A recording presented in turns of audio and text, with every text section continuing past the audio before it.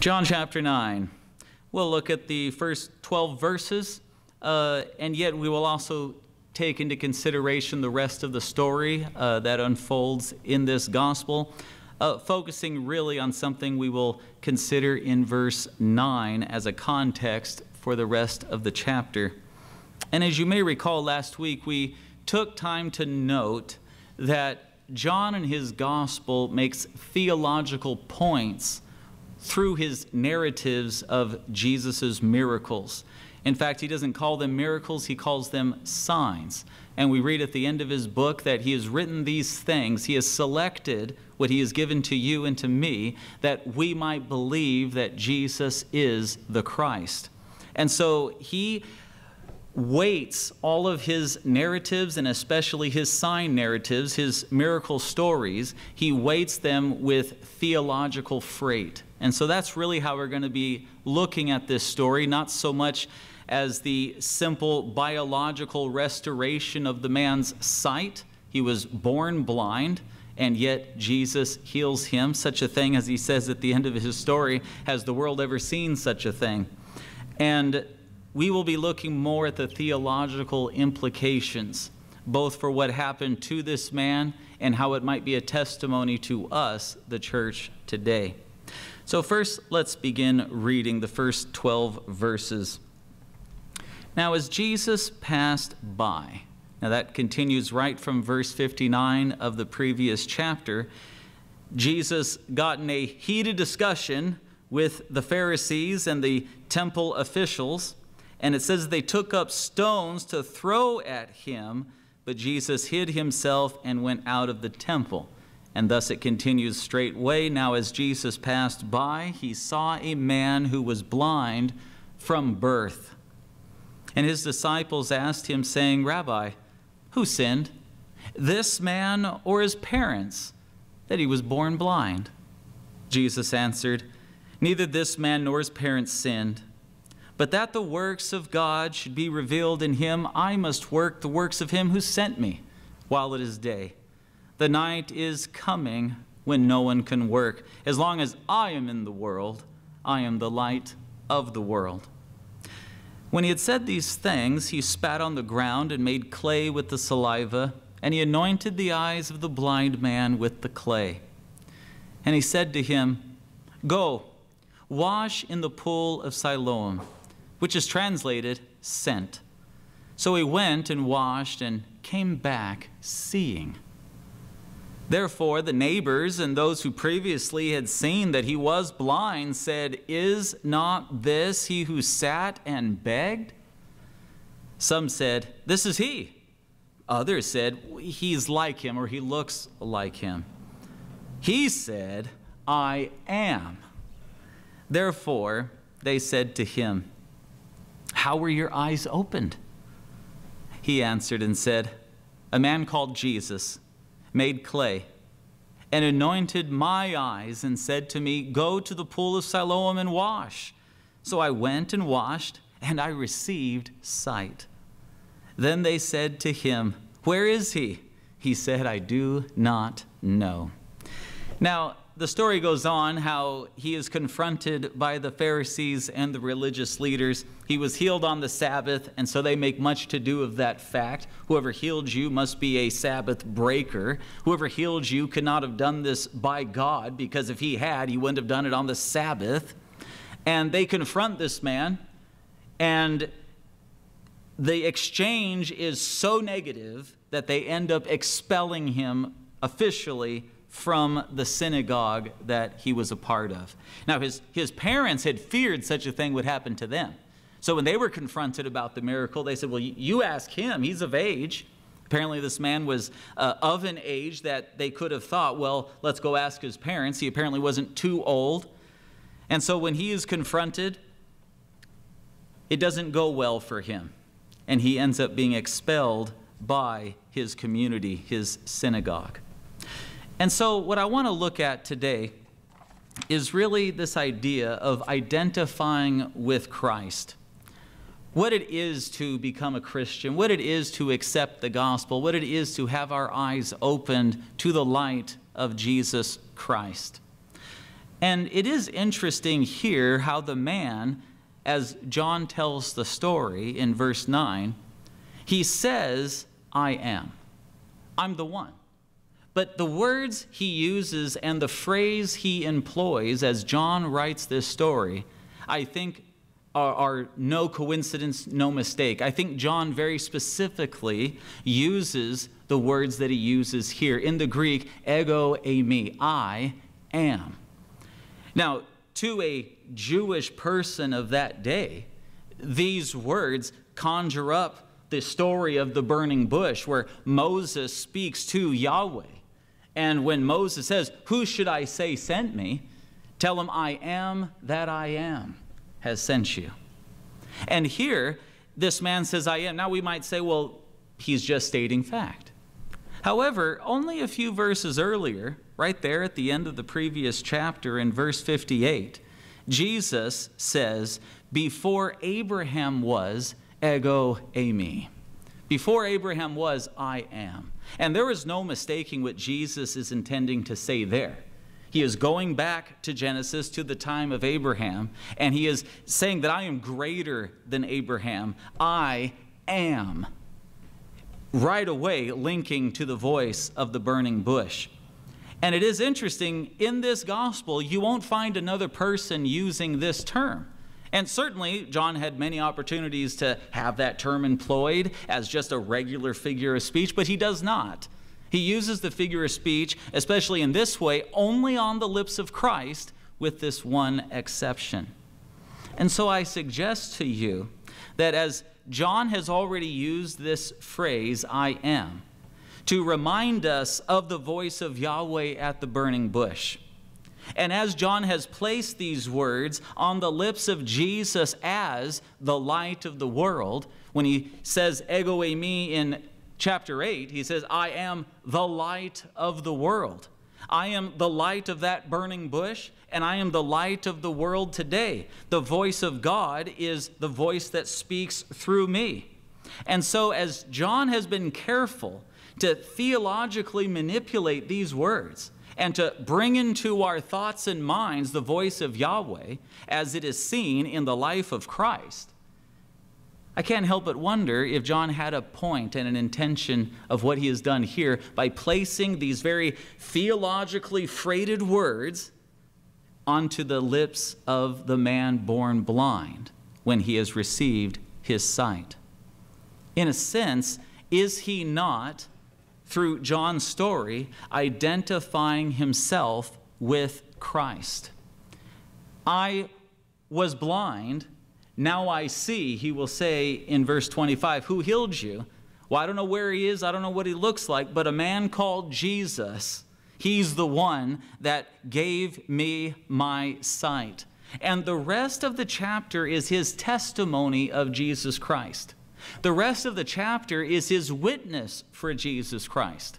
The rest of the chapter is about his identity as it is wrapped up in Jesus Christ. So much so, because he is one with Christ, he is expelled from the synagogue. And this goes well with the rest of the New Testament. Through this literary device, John causes the man to be identified explicitly and theologically and spiritually with the ultimate I am with Christ. Paul uses similar language, does he not? I am crucified with Christ. The life that I now live in the flesh, it's not me that's living, but it's Christ who lives in me. Paul is often speaking of our union with Christ and that we are one in Christ. We have been united with him in his death, in baptism, and in his resurrection to eternal life. Paul would say, for me to live is Christ. My life is bound up in his life. In John chapter 17, the same author that we have here will then have Jesus praying there the night that he would be arrested, praying that his disciples would be one, just as Jesus and his Father are one. Lord, let them be one as I am in them, and you are in me. Let them be one in us. So this idea that the man suddenly, through John's theological storytelling, becomes one with Christ, identified with Christ, using words that only Christ has uttered in this gospel previously, seems to be something where we are on solid ground to consider. He is a witness for Christ. He is, at this point, standing in for Christ, who will be noticeably absent for the rest of the story until Christ himself comes and finds the man. Then we should also consider John's theological portrait of salvation before we consider the positives and the negatives. We will see the positives of this man's experience, his conversion, his eyesight physically given to him, and then also the negative ramifications of what it came to mean to him to be identified with Christ. But before that, I think we should consider, how does John present salvation to us? How does John present the gospel to us? What is the gospel according to John? And specifically of confessing Jesus as the Messiah. That really seems to summarize John's idea. That's what he says at the end of his book. I write these things so that you may believe that Jesus is the Messiah. First of all, in this story, we see that the man is considered to be born in sin. The disciples talk about this. Who sinned, Rabbi? Did he sin in the womb before he was born? Or did his parents sin? Now, Jesus ignores that question and speaks only of the glory of God that he has been brought to work out. But later on, the Pharisees also bring this up, and so we can see it's part of the cultural milieu that this gospel is written in. This is the way that these people thought in those days.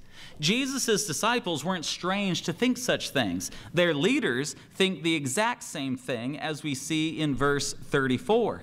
You were completely born in sins, they tell him.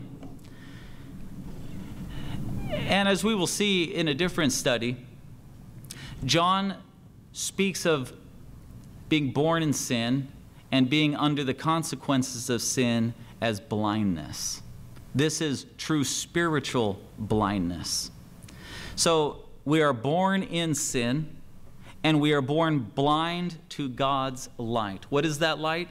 John speaks about it in his opening, in his prologue, and he develops it throughout his gospel. Jesus is the light of God brought to the world, sent to the world. Jesus is the light of the world. And yet John, picturesquely, is painting a portrait. Okay, here is what conversion is like. You are born in sin. You are born in darkness.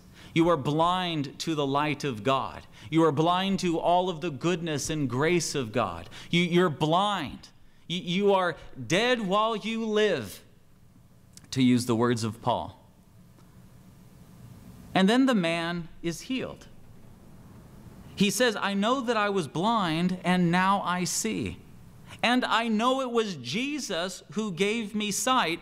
And he goes on, I don't know much else. I don't even know what this guy looks like. I don't know where he went. I don't really know how this has happened. But I know that it was Jesus. And this is contrasted with the spiritual leaders of the day, who are supposed to have the light of God. The Pharisees, who were the righteous of the righteous. These were the people that you looked to sort of measure your life by. I need to be more like those Pharisees. They take God's word seriously. They really obey the word of God.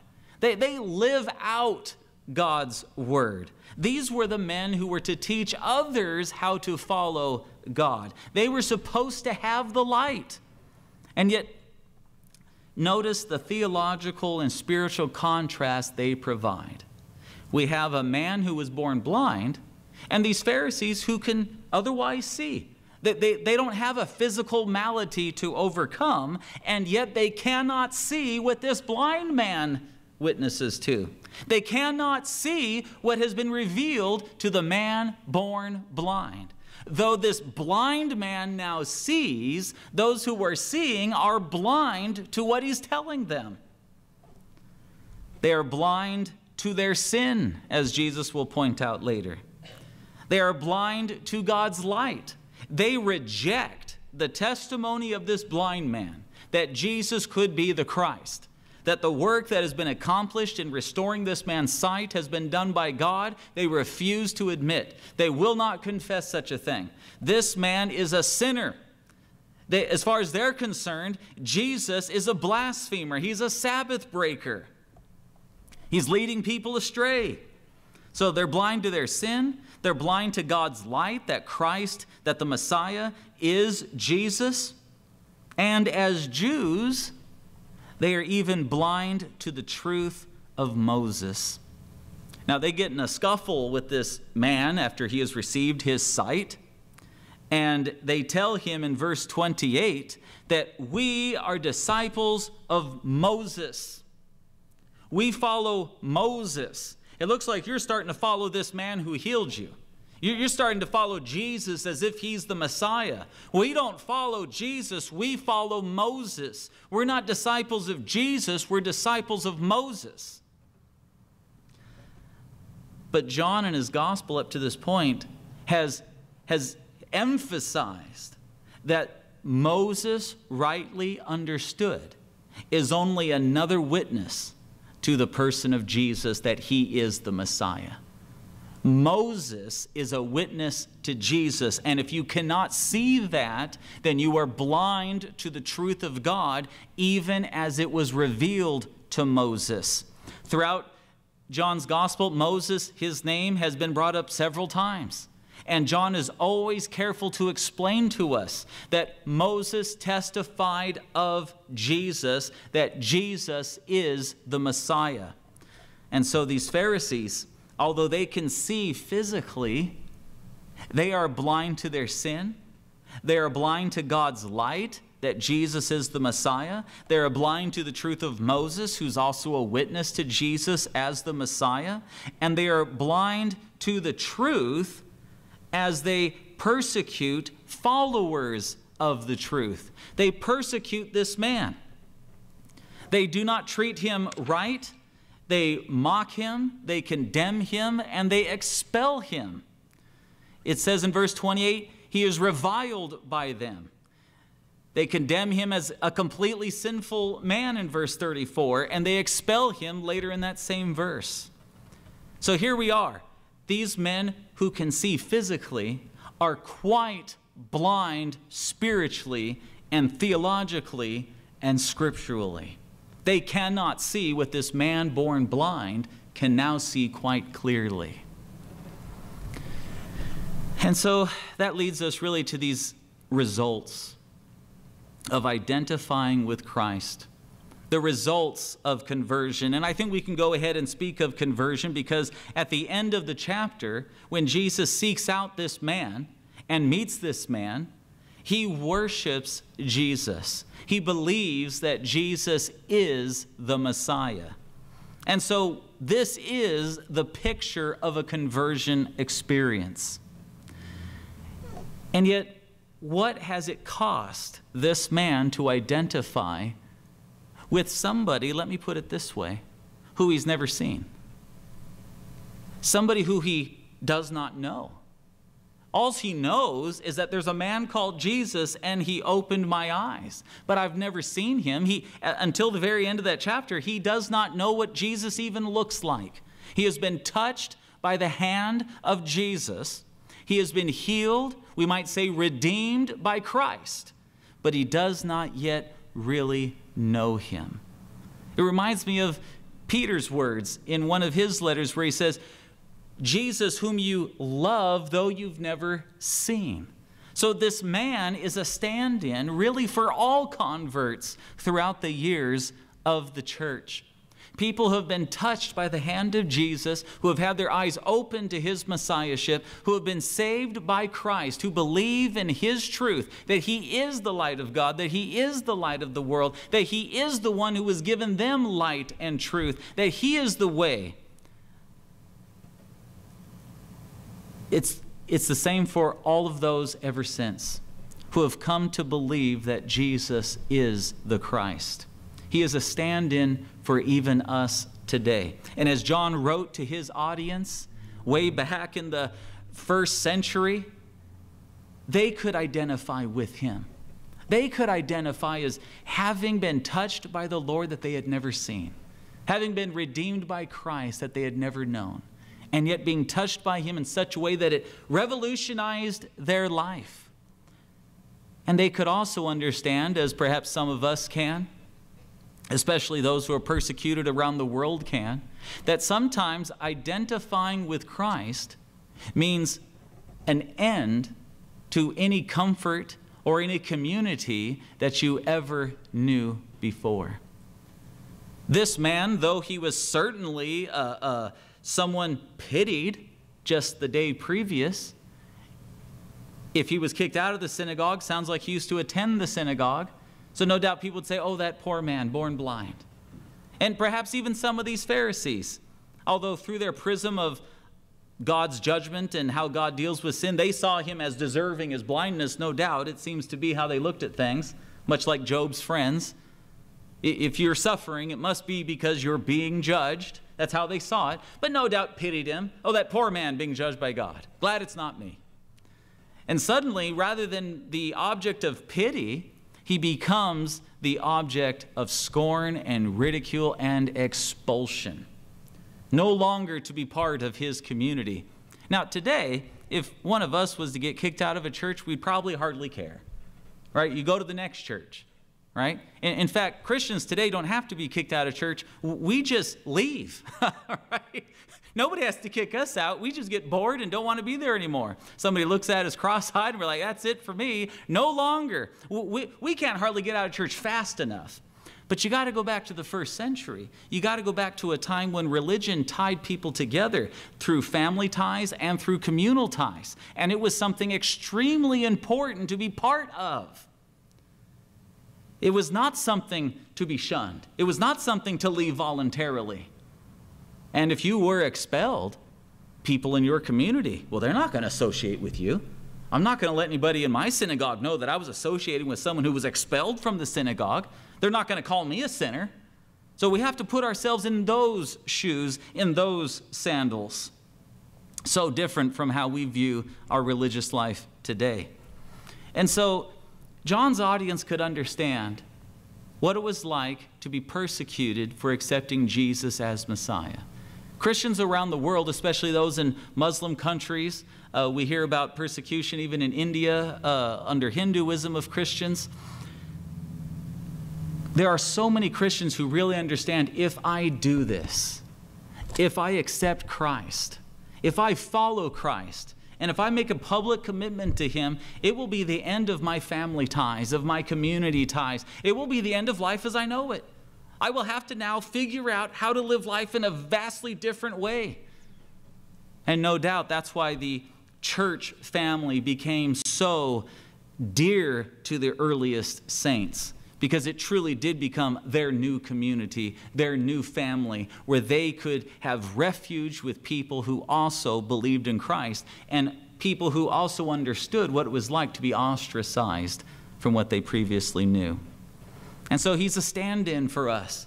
He's a stand-in as a witness for Christ. He is a stand-in as one who is in union with this Christ, even though he has never seen him yet. And so the negative results, mockery, condemnation, expulsion, a shaking up of his whole life. But then there's the positive, right? He can see Jesus healed him. I mean, that's incredible. That's amazing. And this man even says towards the end of his exchange that, has anything like this ever been seen in the world? In verse 32, since the world began, has anyone ever heard of such a wonderful miracle? And he gains a knowledge of Jesus Christ through this. It's limited quite a bit at first. He just knows, I was blind, I can see. I know it was Jesus who did this, Jesus who opened my eyes, but that's about all he knows. But his knowledge begins to increase. And he becomes a witness for Christ even before he meets the Lord Jesus with his opened eyes. So these are positive spiritual theological things. And notice his persecution, his affliction, his knowledge as it's increasing, his witness as a public testimony eventually lead him to a face-to-face meeting with Christ. It sort of reminds me a little bit of the three Hebrew children, Shadrach, Meshach, and Abednego, who in the fire is when they met the Son of God. This man is going through sort of the community fire. He's being tried by those of his town, those of his synagogue. He's going through, for this man, a very real affliction. And going through it is when he meets the Lord Jesus, who comes and reveals himself in a greater way to him, so much so that he falls to his feet and worships him. The point I want to make as we are considering this chapter in a theological framework is, how do we view salvation? What does the gospel mean to us? What is it to us to be a Christian? Or to put it in another way, as we've been speaking, what is it for us to be identified with Jesus Christ? To be publicly identified as one of his witnesses. To be identified as one who has had their eyes opened. While the world around us can't see what we see, while the world around us is ignorant and blind to the salvation of Jesus Christ, to his person, to his glory, yet we have had our eyes opened. How do we view this experience? How do we consider it? What do we think about it? Because it really does matter in the long run of our walk with Christ, how we view these things. Let me explain more what I mean. Is the gospel about living our best life now? Is it about becoming a better me? You're becoming a better you? It's about successful living. Some might even say prosperous living. Is it developing as a person professionally, personally, spiritually? Is this what we think of the gospel? In other words, what it can do for us. What it can do for me. How it calms my anxieties, perhaps. How it's sort of a stand-in for AA, Alcoholics Anonymous, right? Because they have problems that they understand, drunkenness in that case, but they're looking for that higher power to help them be a better person. Now, there's nothing wrong in and of itself to want to develop as a person and to mature. The Bible encourages us to mature in Christ, to grow in the grace and knowledge of Jesus Christ. But when we make it that self-absorbed, I think we err. I don't think the Bible is on our side when we begin to make salvation a sort of self-help mechanism. What is salvation? If we only view it as a self-help mechanism, and this is really why so many people will say, well, it's a personal thing between me and the Lord. That's why I really don't go to church. It's personal. No, I don't really get involved in the Bible. It's personal. It's spiritual. This is my spiritual walk with God. This kind of spirituality fails under pressure. Because if God or Jesus or the Holy Spirit, whatever terms you use, and so often those types of people will use the word God, you rarely hear them talk in personal ways about Jesus or the Spirit working in their lives. But when God doesn't quite live up to his promises, when they're not as successful as they thought they were going to be if they just lived by the book of Proverbs, when they continue to lose their temper with their kids, when they thought they would really be personally uplifted by going to church and hearing a pleasant message from the pastor. Suddenly, under affliction, this type of foul salvation, this type of false religious experience quickly fades and is easily forsaken. It's as if it was never there in the first place. And like a dog returning to its vomit or the pig returning to the mud, off we go. Because this is not salvation as the Scripture describes it. Jesus didn't say, I came to seek and to save those who were anxious. I came to seek and to save those who weren't doing well in their professional careers. I came to seek and to save and to give help to those who were struggling in their marriages. These things are important. But is that the gospel? You see, the Bible, John's gospel, speaks of the gospel as life from the dead. From spiritual darkness, we've been brought into spiritual light.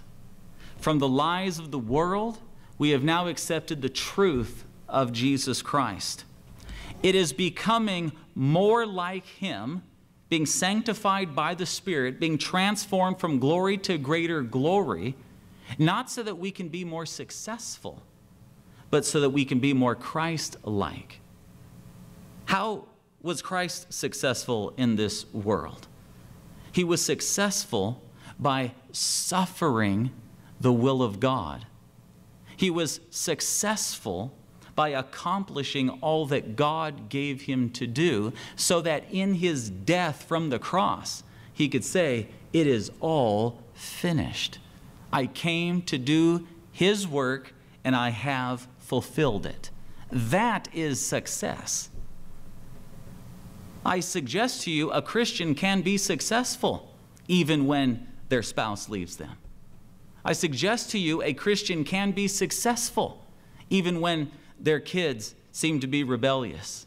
I suggest to you a Christian can be successful and accomplish what God has given them to do without getting a promotion at work, without having all the likes on social media, without having all the followers on TikTok. I suggest to you there is a success measured by Scripture, measured by the life of Christ, that is upside down from what we measure as success. Or perhaps I should say right side up, because we are upside down. We are the blind who don't see the light.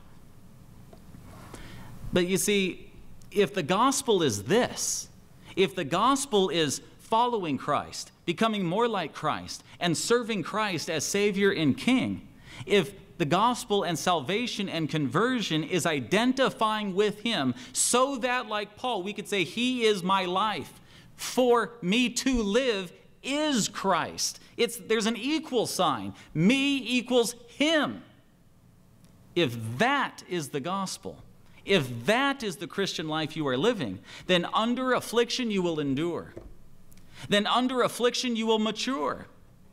Then under affliction you will grow in Jesus and in His Word, in His wisdom. You will be sanctified by His Spirit. And under affliction and in times of pressure and trial, you will develop a testimony of light that shines brightly in the darkness that surrounds you. This is something worth living for. The Bible tells us over and over again, if we live for ourselves or adopt a gospel which is quite self-absorbed and selfish, it won't last. It will fade away. It won't endure. But if it is bound up in Christ, in His heart, in His will, and in His Word, then it can never be taken away from us. No one could ever push us away from it. There's nothing that could ever move us from marching onward to the kingdom of heaven, where our Christ reigns as King. And so, who are we? What do we think about the gospel? We are born blind in sin, yet we have been healed to see the light of Christ. That is who some of those who call themselves Christians are. They have truly been healed and redeemed, and they see the light of Christ, and they cannot get over it. They have seen the King. They are marching for His kingdom. There is nothing that could stir them to go back to the darkness. But there's another kind of professing Christian who is blind to the light even now. And we'll consider that as we go forward next week in our study, as we consider the righteous Pharisees, the religious leaders who were blind to the truth of Christ. And I suggest to you, just by reading the headlines that I see day after day, week after week, just as you do, of the embarrassment that the church has become in our country, of the shame that we wave around. We get these stinky rags of sin and just put them in everybody's noses as if it's got perfume on it. We are a shame to the world for the despicable witness we have made of Christ. And so there's two kinds of Christians, two kinds of people. Those who have seen the light and could never turn back, and those who are blind even now. Make your calling and election sure. Which one are you? Have your eyes been opened? If they are closed even now, repent, come to Christ. Let him heal your blindness. And with that, let us pray, and then we will take our wave offering together. Heavenly Father, Lord, we are met with a difficult story. Lord, hard truths as presented in your word of what it really can cost a person to identify themselves with you and with your Son. Father, help us to consider the cost, to count the cost of following you and marching towards your kingdom. Help us to be ready to shed whatever is holding us back. Help us to be ready to confront our own sin and our own wickedness, that we might shine ever brighter for you. Father, help us more and more to be like this man who was born blind and yet you healed him. Help us to be like him, and who even in his limited knowledge was able to be a witness to the light of Jesus Christ. Father, this is our prayer. I hope it is the prayer of all of us. In Jesus' name, amen.